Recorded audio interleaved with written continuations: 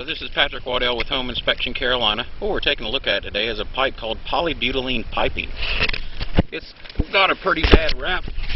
It had a mass lawsuit against it. It is still used today, just not widely used. When it first came out, this gray pipe is what's called polybutylene. Where you see the copper fittings here, they were also originally polybutylene.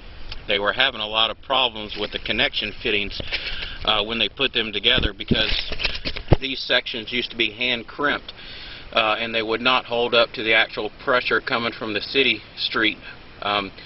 Builders like to use them because you didn't have to be a licensed plumber in order to put them in, because there was no welding of the lines. They went from a polybutylene fitting to an aluminum fitting, pretty much had the same problem.